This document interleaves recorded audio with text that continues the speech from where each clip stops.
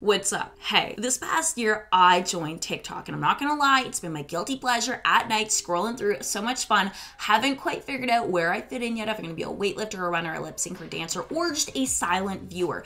But one thing has become clear is that we need to talk. I've been on the fitness side of social media for a bit, and something I've noticed is that there seems to be a resurgence, a second wave of many of the trends that hit Instagram, Pinterest, even Tumblr like many moons ago. And as much as we've been myth busting, educating, and talking, those same trends have a pesky habit of repeating. So we are bringing back the myth busting series. We are talking about what's trending. We are breaking down what is actually worth your energy on this fitness journey. Today we're going to be kicking off talking about ab workouts, squat forms, starting or continuing some controversy around lifting heavy. But before we get into it, I want to say a huge thank you to Seed Daily Synbiotic for partnering with me on today's video. The Seed Daily Synbiotic is a 2-in-1 prebiotic and probiotic, and of the trends I've seen on TikTok, I am so glad that gut health is getting the hype it deserves, because your gut is connected to literally everything in your body. It affects everything from digestion to metabolism to immune function, and the list goes on.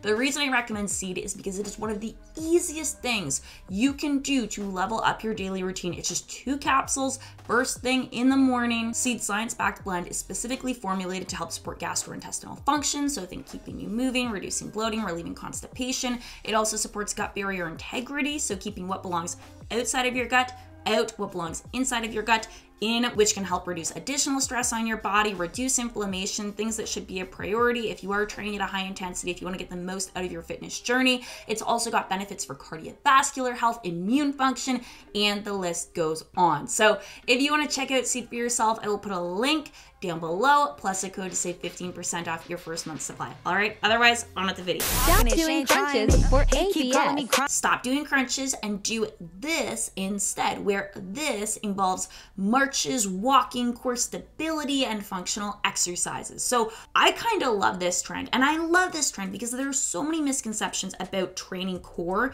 The main one being that if you want to get abs, you should do a bunch of ab exercises, which depending on the exercise, yes, will probably help develop your core, but what most people mean when they say get abs is get visible abs. So what I love about this trend is that they're flipping the script of typical core training. Instead of focusing on the appearance of your midsection, they're focusing on the everyday benefits of having a strong core. They're focusing on strength, stability, ability, the less sexy but very necessary side of core training. And a mistake that many weightlifters, myself included up until recently, make is developing all the muscles around your core without building that foundation of core coordination and control. If you think of each exercise like crossing a bridge, you start the exercise at one end of the bridge. You lift the weight. Once you've lifted the weight all the way up, you're now at the other end of the bridge. Now, in order to complete the range of motion, you have to then lower the weight to return to your starting position. Your core is the bridge. In order to get from point A to point B as safely and efficiently as possible,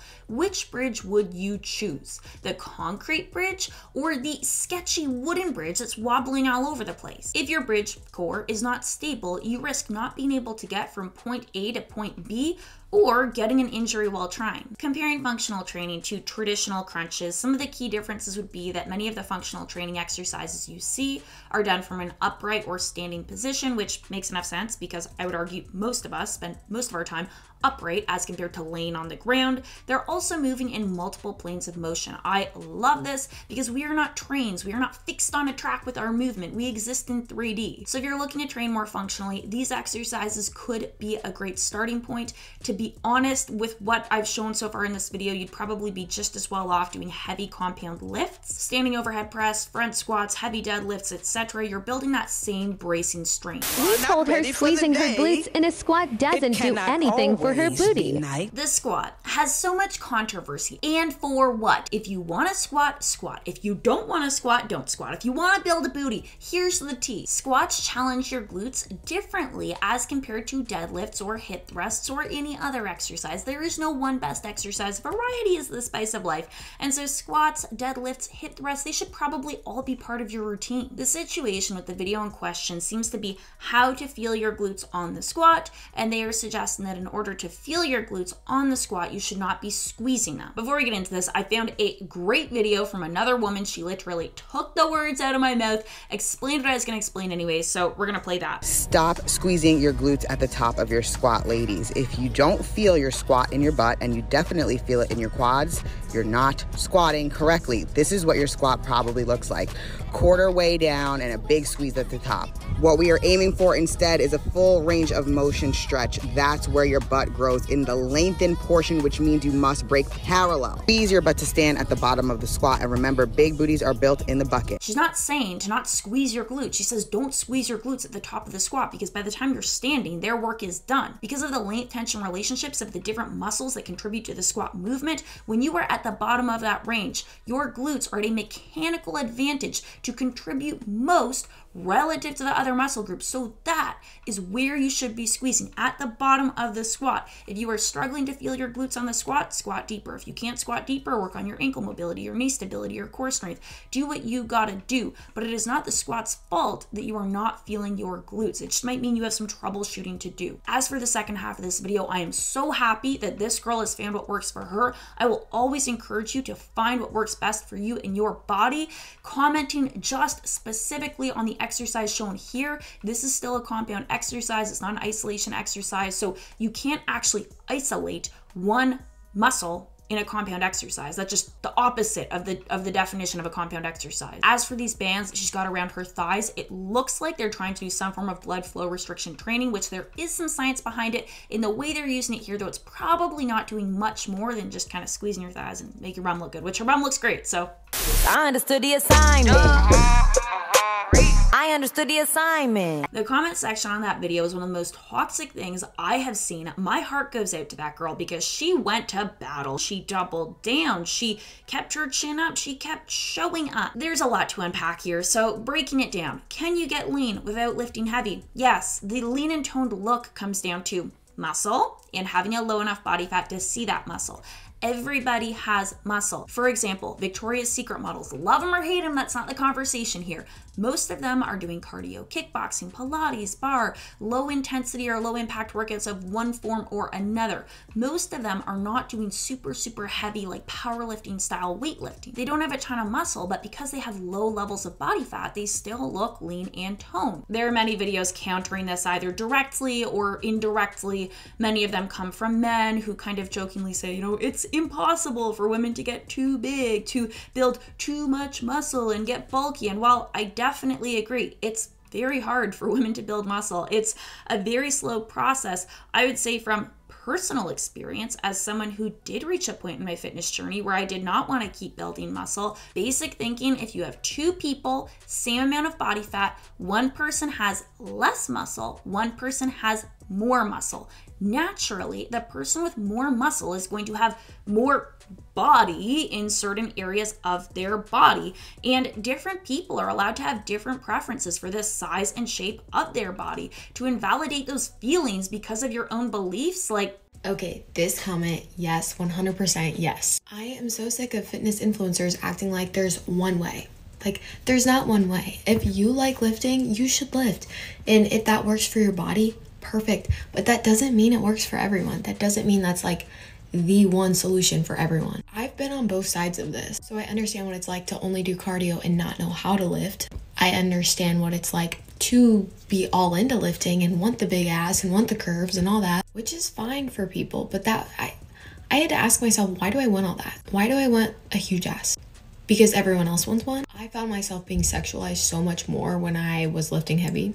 And I just don't care for that. Annie, I thought I was the only person who felt this way. I did not know that there was anyone else who had this experience, and now I realize there's probably a lot of people who feel this way. But I've started talking more openly on Instagram about why I stopped with doing all the booty workouts and posting like booty pics and obsessing over booty everything. And I don't have the perfectly articulate explanation for how this came about, but I feel like this past year I woke up from a weird dream and I'm finally living in my body for me. And it's mind-blowing how many people do not want you to be happy in your body. I'm not even gonna say it's a double standard. It is 3D chess at this point, which really just highlights it was never about your body. It was about other people's insecurities. And that's what feeds the ever-changing standards in this industry. Because speaking truthfully, in the fitness industry, it's not lucrative on social media. It's not entertaining to be happy maintaining your body. And that is the tea. That is it for today's video. I always get so hype when I'm filming these.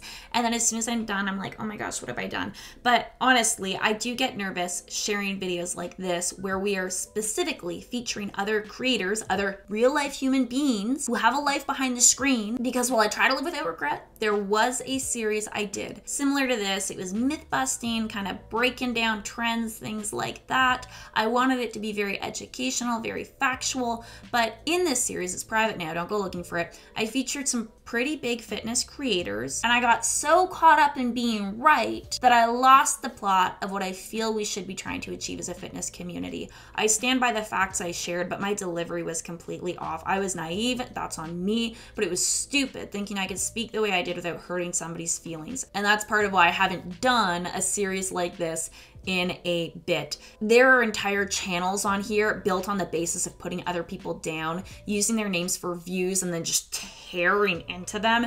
And to be honest, like, if you're one of those people, I really doubt that that's like in my viewership right now, but if you're one of those people who has one of those accounts, or you support people who have accounts like that where they're just tearing people down, coming with the negativity, as much as they might be making those videos under the guise of being educational or of protecting people from bad information, at least have the self-awareness to realize that the people in your comment section are less concerned with facts and are more there for the pile-on. They're there because they want to spread negativity.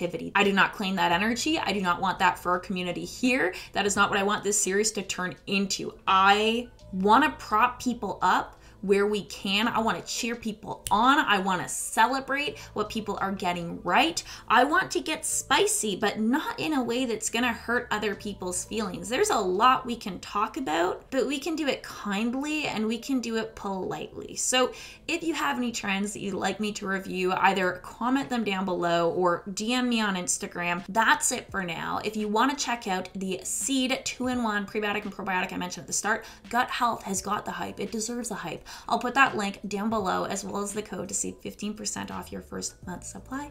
Otherwise, thank you so much for watching, and I can't wait to see you in the next video.